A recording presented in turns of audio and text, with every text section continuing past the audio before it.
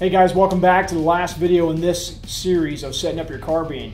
What we're going to talk about this time is optics, setting up the proper optics on your weapon. And first thing we're going to dive into is iron sights, okay? So the biggest thing I start with iron sights is a question. Do you even need them? Okay, because that's the big controversy nowadays. I take a look at my lifestyle, how I'm employing a carbine, whether it's home defense, in my vehicle, whether I'm a law enforcement officer, I'm in the military, and then we start to go from there.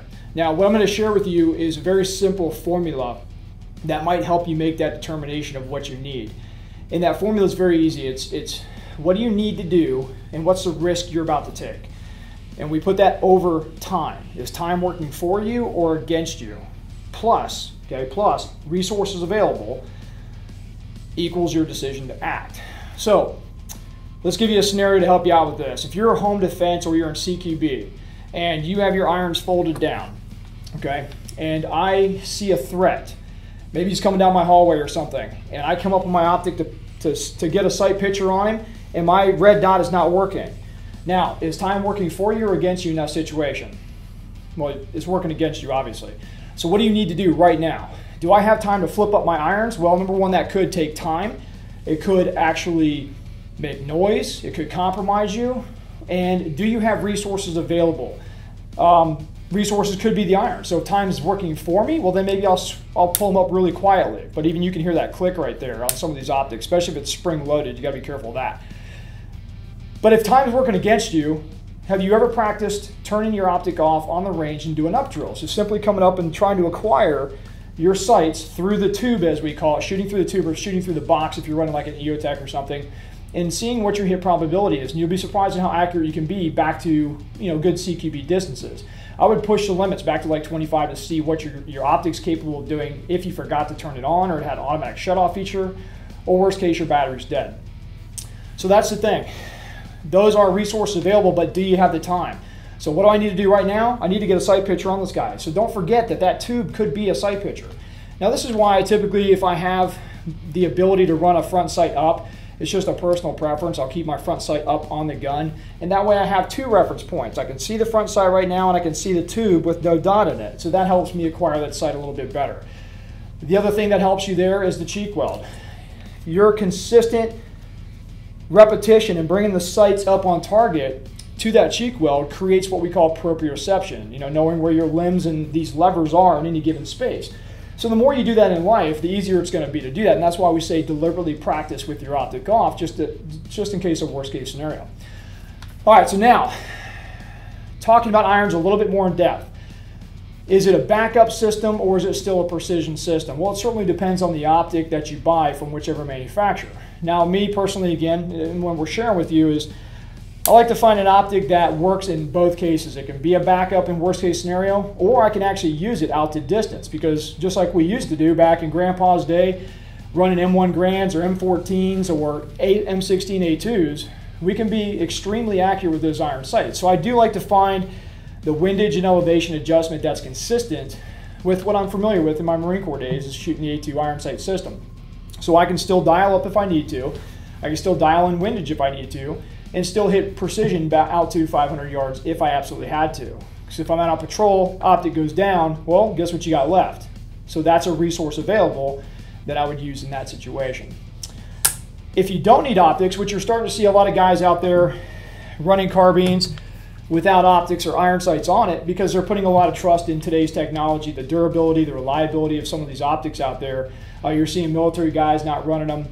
But that is their personal choice, okay, that they get to do. They get to choose that. So you have to, again, ask yourself, what do you need? What's going to happen under the worst case scenario? Time is life. Do I have resources available here? If you don't need that, well then you're proficient at shooting through the tube, and you're never going to go out in a long-range patrol environment. It's just a home defense carbine, then you might be able to get away with that. So always just ask yourself those questions of how you should set your carbine up based on your shooting lifestyle.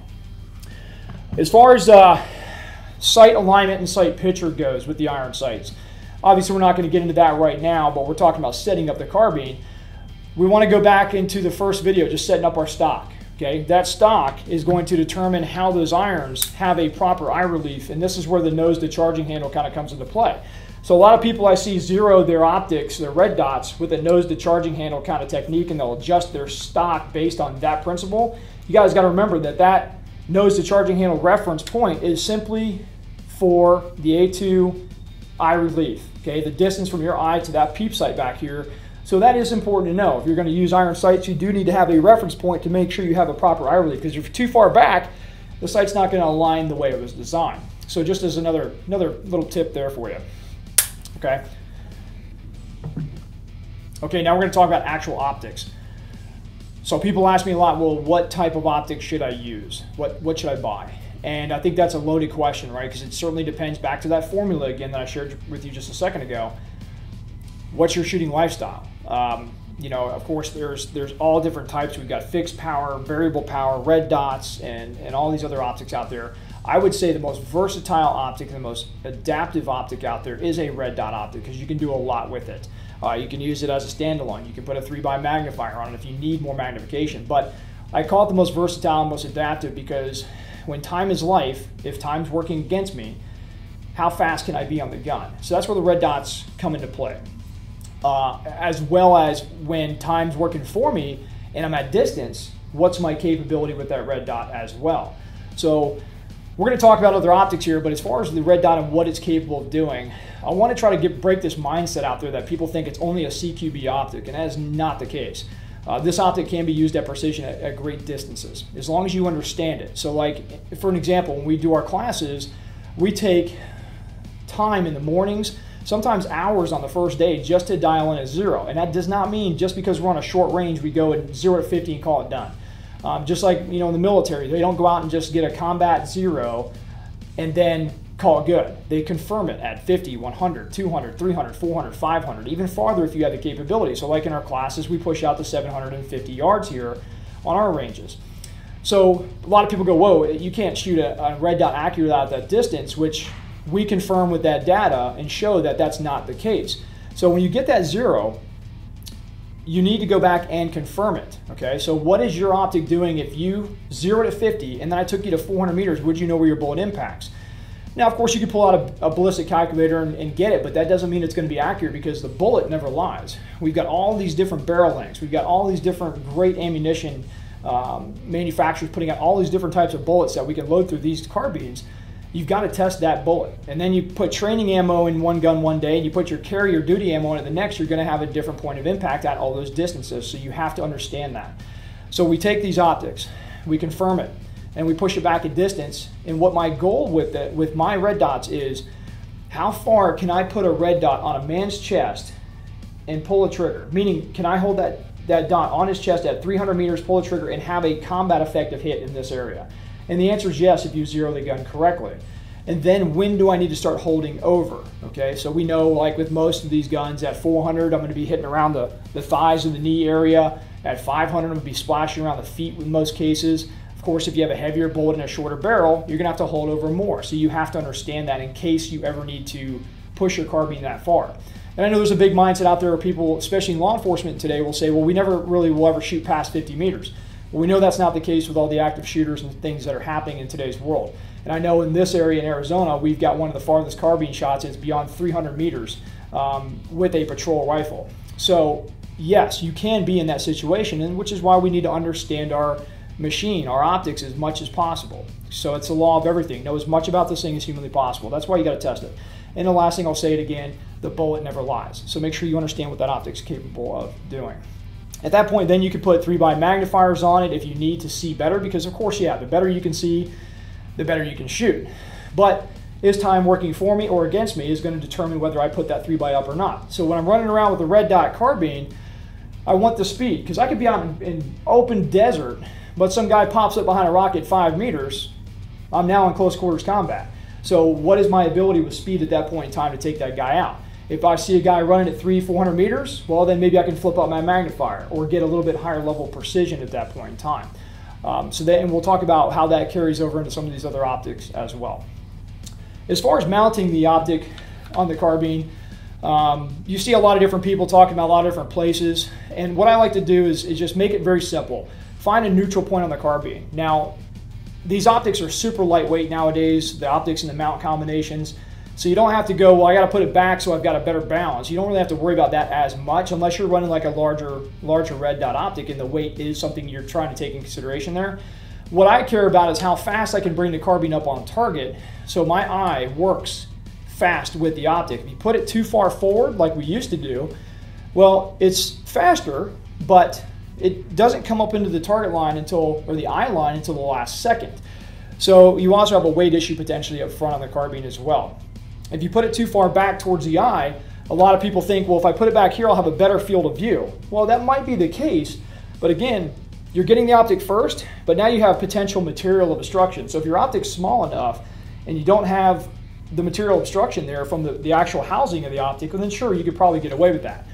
But I like to find that neutral point in the middle for balance and for speed and acquisition of the way my eyes work coming up on the target. As far as mounting it up or down now, okay, that's important to know as well. You hear the term co-witness. Well, I don't just go off of co-witness off the iron sights. You can certainly do that in a hasty sense, meaning that you're out in combat, your optic gets shot or blasted, or your optic fell off, you put it back on real quick. You can certainly get a quick alignment if your iron sights are zeroed, but that's not what I go off because this is a standalone optic. You only use this optic by itself. I don't line it up with the front sight or the rear sight. So in that case, do you want a lower third, it's kind of centered in the optic or absolute, or do you want a higher third? Well, that's going to depend. For me, I prefer to have a lower third co-witness, which means that these iron sights sit in the bottom of the optic down here. So I've got a wider field of view. There's nothing obstructing my vision there. Even when my optic's up, my laser's on, I still see very clearly through because of the sight height that I decided to choose with this particular mount. If I'm running a carbine that has a higher rail system, like some of the piston guns out there, a SCAR is a great example of that, or an HK416 or MR556 type rifle, which has the piston in there, you may want to go a little bit lower because the optic's already sitting up higher. So now when your cheek weld comes up, that's also going to determine how fast does the optic come into my eye line. Well, you might need to get a little bit lower optic mount there. Okay, so again, that's going to depend mostly on the gun you're running. You're starting to see a lot more PDWs come out. So if I was to take like this 300 blackout gun, for example, which is a really short gun, and take this stock off and put a PDW stock, well, that PDW stock sits a lot lower on the gun. So that means my cheek weld might be a little bit lower, which means I might be able to get away with a lower mount. Specifically, if I want to conceal it in a bag and have this nice tight weapon system I can pull out, well, my cheek rides lower, my optic rides lower, and I still have a perfect co-witness of the weapon system. So that's something you can take in consideration if you start mounting different style stocks on your gun. So again, those are the things that determine where your optic sits on the rifle. The next type of optic we'll find that we can run on a carbine optic is a fixed power like this ACOG. I love ACOG optics. It's a very well built and rugged optic, but keep in mind it's fixed. So you can certainly learn a couple different ways to shoot this because we're talking about speed first, right? If time's working against me in this fight formula here, how fast can I bring the gun up and be on target? So what I like to do with these is if you don't understand the bending aiming concept that Trijicon will put on their website, you certainly go there and watch their videos and try to learn that process. It is difficult for a lot of people to get down though. That means basically trying to get your focal plane downrange on the threat. So when we have a stress sight picture happening, which is what happens under the body alarm response, when you have the ciliary muscles inside the eye contract for distance focus, which pretty much eliminates the ability for a near focus, it makes you force through the optic. But what happens when you put magnification up in front of your eye, you can get sucked through that tube. So they try to teach you to look past it with your other eye. And it does work. However, the body alarm response is very complex and we're still trying to understand it on a daily basis. So a simple solution, if you can't get that down or you have eye dominance issues or something else going on there, you can put a cap on the front of your fixed power scope. And now when I turn my electronic ACOG on, which I have here, or run the fiber on top, I have basically an occluded gun sight right now.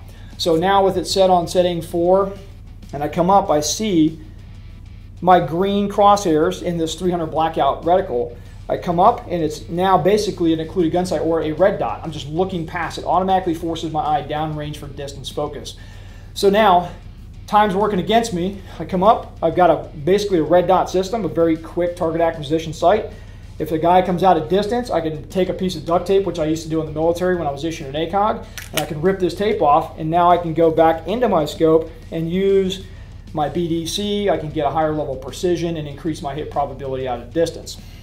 So that's just a quick tip that you can do on your fixed power optics, if that helps you out there.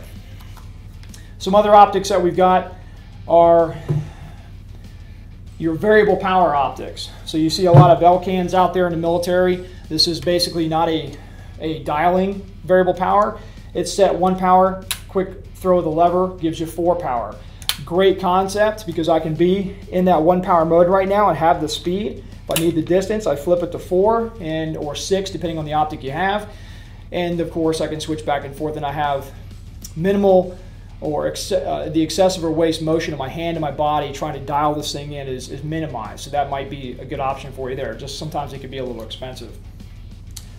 Variable power optics, as far as like 1 to 4s, 1 to 6s, obviously they're very popular. Same concept happens there. And you'll see on some of these, you can get a much clearer, truer 1 power when you're set on 1 versus on 4 or 6, obviously, or compared to other variable optics out there. So this is a Vortex Razor. So when I come up, I'm on 1 power. I still have a little bit of parallax, a little bit of scope shadow that could prevent me from having speed when time's working against me there. So what I like to do when I'm running variable powers is I always have a set of offsets or a offset optic as well. So like right now I've got a T1 on the side.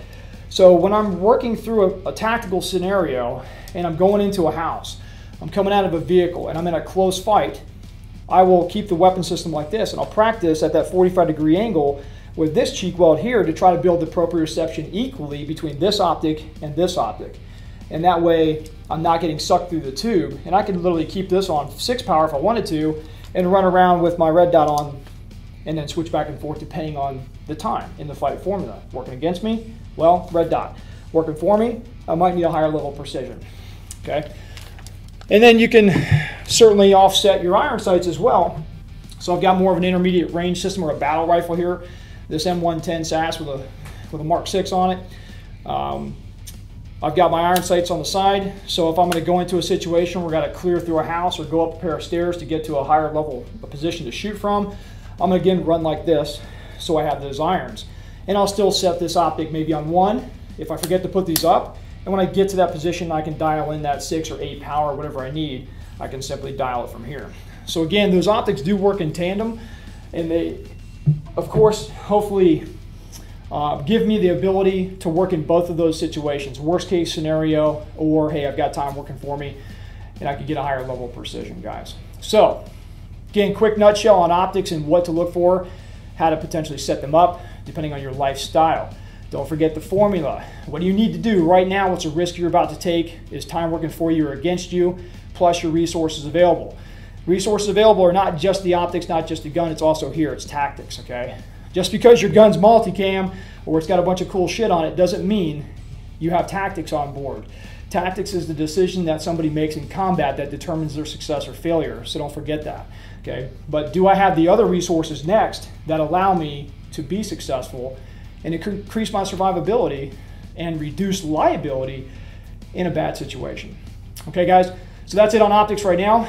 Stay tuned for a whole new series of videos coming that we're going to dive even deeper in on some of these things out on the range. I'm Travis Haley. Stay sharp, be safe. Thanks for joining me.